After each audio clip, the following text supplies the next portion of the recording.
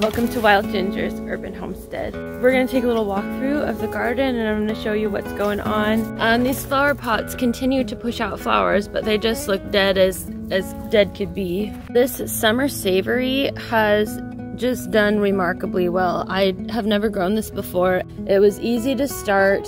It's grown way faster than my rosemary. I actually have a rosemary plant out here in the garden that I'll show you so that you have a size comparison. The oregano is starting to creep, which is awesome. That's kind of what I wanted it to do down here, and just let it take over this space. The parsleys have recovered really well since I cut them. I knew they would because I left a couple stems on them way down at the base. So I'm gonna actually let these grow up really tall, and then I'm gonna do that again maybe once more before the fall. The chamomile is hanging on for dear life. I have stopped harvesting off of this because I wanted it to reseed itself, and you can see actually some of the little seed heads falling. This parsley as well has grown back, as well as the thyme. And the oregano is not spreading out as well in this bed, but that's okay because this bed has a little bit more stuff growing in it.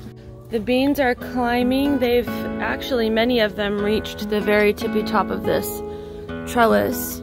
We're having issues now with ants. So it seems like only the noodle beans back here are being affected by the ants. The other beans on this front row are not being touched by them. I'm assuming that that is a variety issue. Last week I talked about how I had basically just given up on my Cocazelle zucchini and grouped it in with the Burgess buttercup squash, and then it surprised me. I have one very oddly shaped but very healthy looking zucchini. I don't know what I did. I counted a small success that I just even got one zucchini off of this thing. I think I need to work on my squash game. My little Burgess buttercup squash babies are doing good. Hopefully we'll be able to get a harvest off of those before the frost. I'm sure we will. We have such a long growing season. Liam's little pumpkin is going to town over here. It's starting to turn orange. It's got his little name I etched in it for him. He's gonna be really excited to find that if he hasn't already. I think that if this was to set fruit now, the fruit might not be mature by the time Halloween comes around. If any fruit does set, we'll just eat it like a zucchini. We'll take it off young from the vine and eat it like a summer squash. I actually topped off all of these tomatoes because I wanted them to stop focusing on growing themselves up taller. I wanted them to work on ripening their fruit. And I have another round of tomatoes in the ground already. I want those fruits to ripen so that they can be done getting processed through the kitchen before all those little cherry tomatoes come through. Look at that cute little pepper hanging out.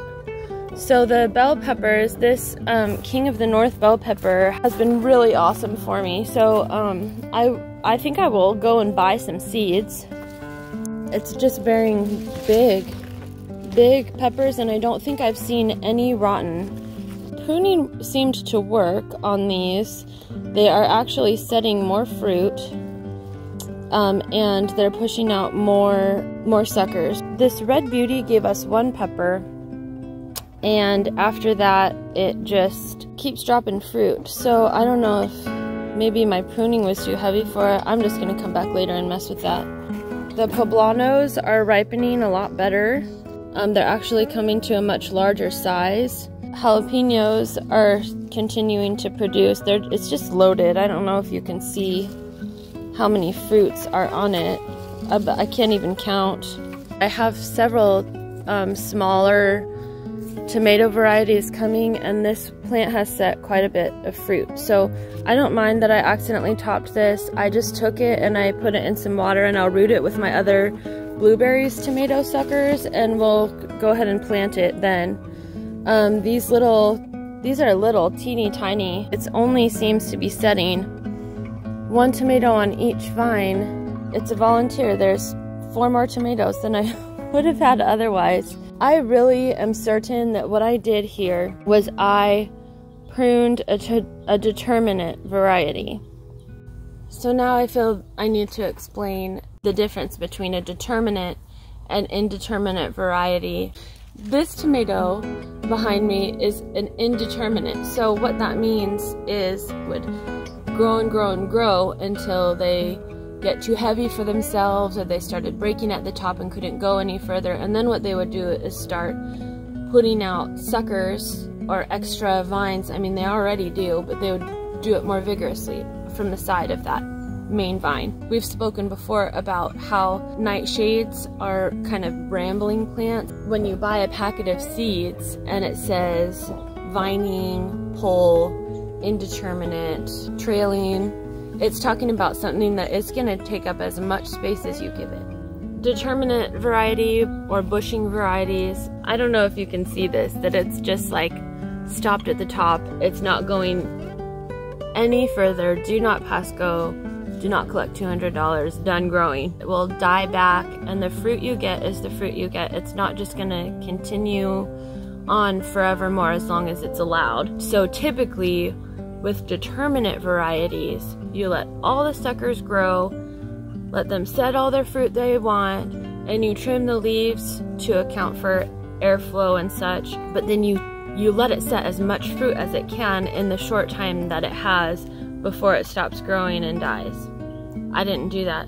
It was a volunteer, so I had no way of knowing exactly what was going on until I realized it had stopped. This is about how tall they get. A couple feet tall, 18, 24 inches tall. It's a nice little learning tool right here, but I mean, I wasn't even supposed to know because it was a volunteer. Another determinate plant we have here is this bush bean. This is Liam's little bush bean. It also is a determinate variety, and so what I have been doing is taking the leaves off so that I can see and get to the beans. It's still setting flowers, but it's slowed down quite a bit, so I know it's probably not going to be here too much longer, and I think it will continue giving me fruit as long as I'm harvesting it. But in the case of a determinate tomato, because the fruit that you're eating is mature fruit, it thinks, oh great, I dropped that tomato on the ground, I'm gonna have reseeded myself for the next year. A green bean, because I'm pulling it early, the pods are immature, the plant thinks, oh shoot, that just fell off or it got eaten by something, I better put out another flower and fruit. So this may continue producing a little bit longer. You know, in concept, it's like a cut flower. You cut the flower, it comes back. Anyways, all these technicalities, let's move on with this garden tour. I have several sunflowers that are starting to droop and dry up, and I'm gonna leave those for seed, for either for microgreens or for more sunflowers next year. The Mexican sunflower is just like this pillar of fluff coming right up out of the garden. I think it's so pretty, and it's also just kind of a monster. I mean, look at all the leaves. I came and trimmed it down and pulled all the large leaves off. It's gonna start pushing out tons of flowers. Aren't those beautiful? This one has just layers and layers and layers of petals. You can kind of see in the center of this flower how many more petals are coming, and this will the flower will be about this big, almost like a dahlia. In fact, these are relatives of dahlias, I believe. Look at all of those vines. There's several sets of vines going all the way up. They all have fruit, and so I called it good with this one. I topped it, and I think I might have thrown that one into my little jar of suckers as well. And then I did the same with this one over here. This one actually has not done as well setting fruit. There's a lot of flowers, but I don't see a lot of fruits set.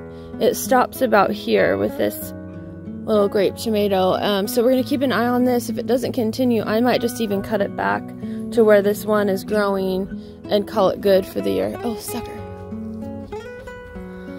Oh, sucker. Hello, little garden friend. Oh, how cute is that? Black-eyed Susans are some of my favorite flowers, and so I'm loving this, just love it. So I need to actually come and cut some of those back so that it will push out more before the end of the year. all of the peppers are doing well. They've kind of gotten established and they're pushing out some extra little side shoots. Lots of spicy peppers coming. Look at this mass. Oh my goodness, look at this mass of mustard. I came out here the other day and trimmed this back. They're so yummy. The flavor is very similar to a radish, but you can tell it's mustard. That's really spicy. This is my rosemary. It's actually doing a pretty good job for rosemary of establishing itself in this spot. In comparison to that summer savory, there's quite a difference. I mean, nothing could ever replace rosemary, but the summer savory is doing a good job as a substitute for now. It wasn't the hottest week of summer. I will say that. It wasn't the absolute hottest, but I think we did reach mid 100, like just over 100 degrees the week that I planted this, and so I'm kind of amazed that any of it survived. I lost a couple back here. I expected it, but look at that. The rapini broccolis are kind of just going straight to flower. I'm gonna pinch them back and see if that helps. But you can eat the little flowers, and I think that these maybe will head up right around Thanksgiving time. And my next little cocozelle squash is loving this spot, which is really encouraging to me. I see some potato bugs in there, so I'm gonna have to watch that. But I think all around it looks pretty good over here in this new spot. Look at this. It's loaded up here. It's setting even more flowers. So I am just so happy with how I ended up doing the tomatillos. It's just good grief. Oh, that's so close. There's a little bit of wiggle room there. So I'm not gonna take it yet, but this fruit doesn't really get squishy like a tomato does to tell you that it's ripe. It fills up its husks. Yeah, so we have a few that are pretty close to being ripe, but look at those little paper lanterns. Paper lantern fruits. I've got my eye on this brandywine. It's setting flowers finally up here, but I'm not holding my breath because the other brandywines also set flowers, but they never made it to a fruiting stage, so we'll see how it goes. It's really disappointing because I love brandywines. They taste so yummy. So you can see that what I've done with the tomatillos is they have their stakes to support them, but then I've also done a string trellis up this tree, just like you might see like in a greenhouse. So these tomatillos and a couple of the tomatoes, the brandywine back there, are on a string. I'm going to do the same with these up the tree, probably going in this direction. Once these tomatillos are done, these tomatoes will have some breathing room, and I'll be able to plant maybe some winter greens back here in the shade earlier than I normally would be, because the tomatoes will be able to provide them some shade. Okay, that's a sucker. That's a sucker. I'm excited for tomatoes off of this plant, but it also is like the king of suckers. But yeah, there's a few little fruits on here. I'm watching for them to grow, and this one should do well enough to make it before the last frost. Now, since it's setting fruits already, it won't take that long for them to grow and ripen. And finally, we have our second Mexican sunflower. Look at that thing. So I came and I cleaned up these stalks so that we could have some sunlight get through, and it was just like completely crowding out everything around it. Yeah, I'm really excited to see these flowers. I think the flowers look different from a normal sunflower, but I guess we'll find out. Alright guys, there's the garden tour for this week. I have a few things to plant. I'd like to use this trellis back here behind me to do some peas, and I think I have enough space for it, so we're going to do that. And maybe get a few things started in trays if I can. I've got some work to do this next week, maintaining and watching for fruits to ripen. So yeah, hope you enjoyed the garden tour today.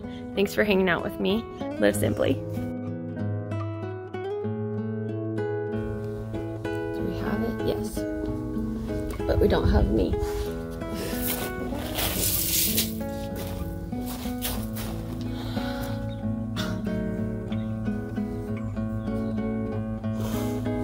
It's a rough morning, you guys. Okay.